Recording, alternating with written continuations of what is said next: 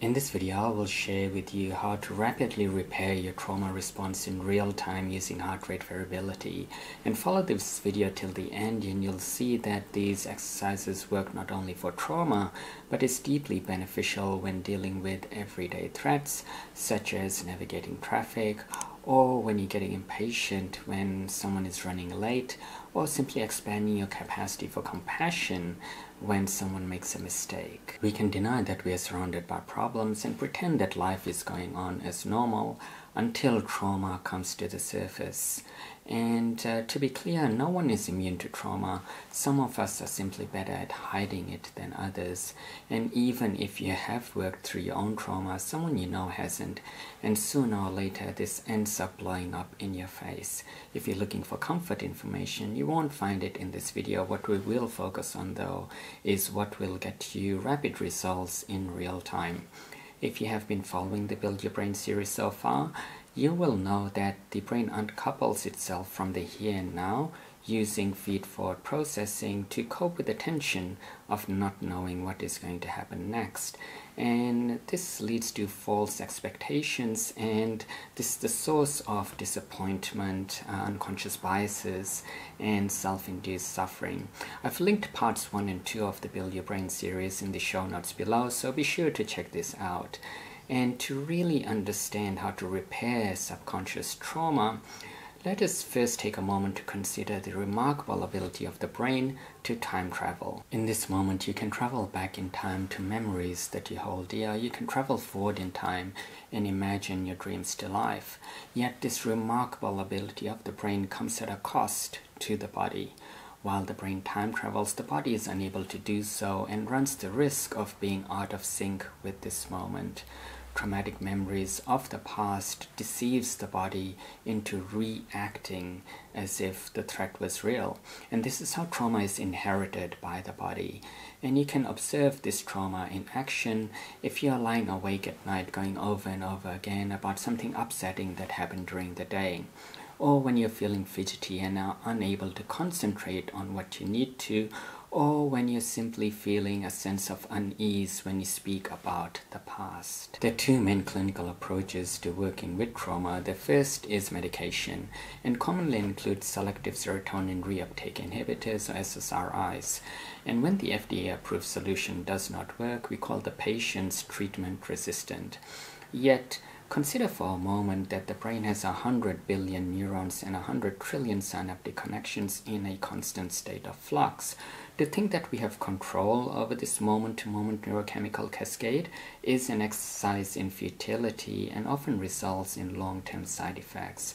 The second form of treatment is talk therapy and can be supplemented by some form of hypnotic state, for example, eye movement desensitization and reprocessing, or EMDR, trauma release exercises, and somatic experiencing. These approaches are largely dependent on the track record of the practitioner, and if you find one that you gel with, this can be instrumental in planning for withdrawal when coming off medication. If you are doing all the right things and struggling nonetheless, maybe it's time to consider a different approach. When the nervous system is dysfunctional, it's a key indicator that the brain and body are out of sync. When time is playing tricks on the mind, the body experiences a mental anomaly due to no fault of its own. We often hear practitioners say, be in the present, here and now. Why do they say this? What do they mean?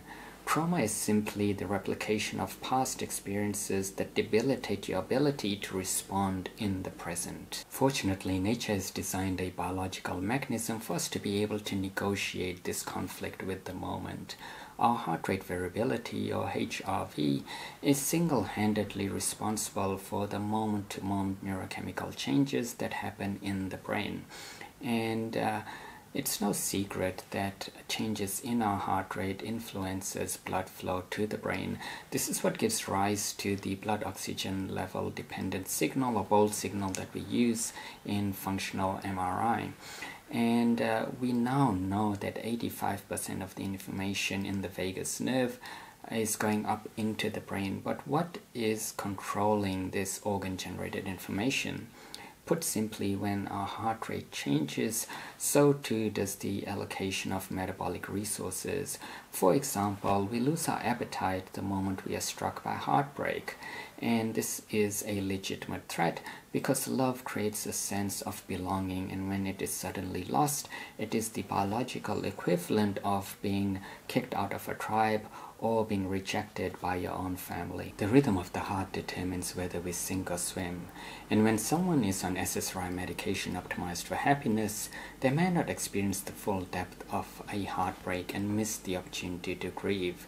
The process of grieving is an essential step in recovery, and when skipped, can result in the disorganized, unresolved attachment type. And you can learn more about attachment types in the video linked here. And it is not heartbreak that instills trauma, but rather our reluctance to feel deeply. No one is immune to survival. Some of us are simply better at hiding from it than others. So how can you feel so deeply yet recover so quickly? There is an interoceptive network within the brain that includes the brainstem, insula, anterior cingulate cortex, and the posterior parietal cortex. And this network is dedicated to monitoring your internal homeostatic balance. And this is the communication between brain and body, between the autonomic nervous system and the central nervous system. And this can be measured using biofeedback devices and is known as vagal tone. So instead of accumulating a lifetime of trauma and then dealing with it in front of a therapist, what if you could use this network and repair trauma as it happens? You do this by using breath to decelerate the heart rate in real time. And as a general rule, you can breathe in through the nose and expand the diaphragm, and breathe out through the mouth, keeping the exhale at least twice as long as the inhale. In my online course, I teach vagal breathing, which is a proprietary breathing technique that I developed from evidence-based neuroscience to trigger the nervous system to relax under threat.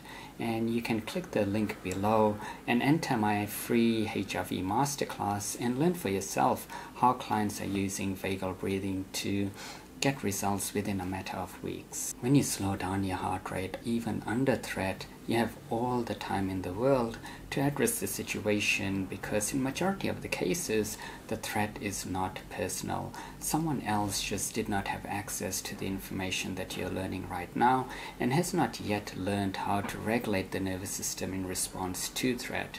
By remaining in an internal state of harmony, you're not replicating past experiences that debilitate your ability to respond in the present, and this prevents the situation from getting any worse, because it takes a long time to get through darkness, but it does not mean you have to keep re-traumatizing yourself. This is what it means to be present here and now. When we are under threat, cortisol is produced by the adrenal glands and indicates that the nervous system has transitioned into the sympathetic fight-or-flight response. When we relax under threat, something remarkable happens. Oxytocin is produced alongside cortisol, and oxytocin is perhaps one of the most powerful naturally induced antidepressants and creates a sense of openness, trust, and most importantly, compassion. The saddest thing is that when two people come together to make a relationship work with the highest hopes of feeling safe and secure, trauma tends to invade the space and speaks louder than love.